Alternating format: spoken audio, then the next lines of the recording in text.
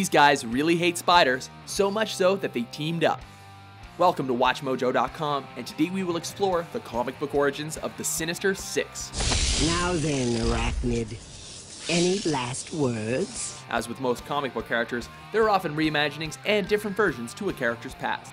We've chosen to primarily follow the storyline which unfolded in 1964's The Amazing Spider-Man Annual #1, which was expanded upon in 1990's issues number 334 to 339. Dr. Octopus originally conceived of this diabolical team-up in response to the webcrawler having regularly foiled his plans. Escaping from prison with only vengeance on his mind, Octopus immediately sought the help of other supervillains that had tried and failed to best the web-slinger one-on-one. As it turned out, the timing couldn't have been worse for Spider-Man, as the hero was experiencing sudden problems with his abilities.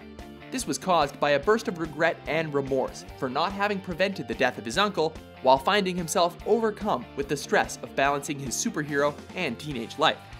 As Peter Parker then found himself a normal teen once more, Dr. Octopus had invited 5 of Spider-Man's greatest foes to his hideout. These villains included Electro, Mysterio, the Vulture, Sandman, and Kraven the Hunter. Assuming the role of leader, Dr. Octopus revealed his master plan, which consisted of a scheme to force Spider-Man to battle each of them one by one. This was designed to wear him out. I'm totally right. Let's face it, I've never actually beaten the 6 myself. Oh man, I hope it's only 6. With the order decided by drawing cards at random, each of these cards revealed a location for their battle that would take advantage of their unique skill sets. The next day, a depressed Peter Parker decided to skip school, going for a walk around the city. During this time, the Sinister Six captured both Miss Brandt, the secretary of the Daily Bugle, as well as Peter Parker's Aunt May, who happened to be nearby. They then instructed the paper's chief editor, J. Jonah Jameson, to tell Spider-Man that he would have to rescue their captives. A powerless Spider-Man hoped that the Fantastic Four, the Avengers, or the X-Men could be of assistance, but all of those teams were unfortunately unavailable. Left without a choice, Peter Parker decided to take them on as a normal teenager. This led him to face off against Electro at a power plant. Won't escape me that easy! It was during this battle that Peter regained his sense of purpose and found his powers returning to him. Defeating Electro by grounding himself and shutting off the power, he went on to his next few challenges. These included facing Kraven the Hunter and his tigers in the woods, Mysterio and his robotic evil doppelgangers of the X-Men in his base, and Sandman in an iron cell, then finally the Vulture across the city's skyline. Finally, Spider-Man came face to face with Doc Ock in a struggle that led underwater.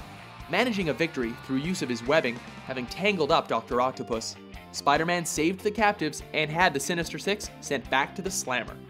Following this defeat, Doc Ock eventually decided to reunite the Sinister Six, minus Kraven the Hunter, who had died. Plotting vengeance and aiming to keep the name, they recruited the Hobgoblin to their team. As it turned out, Doc Ock had reunited the team only to further his own plan of ruling the world alone.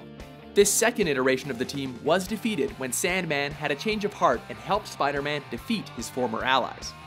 Following this, the Sinister Six underwent several roster and even name changes, but all variations continued to seek the same goal, the end of Spider-Man. A popular team-up in any form, the Sinister Six have continued to appear in various media, including video games and cartoons, and eventually surfaced within the Amazing Spider-Man live-action film franchise.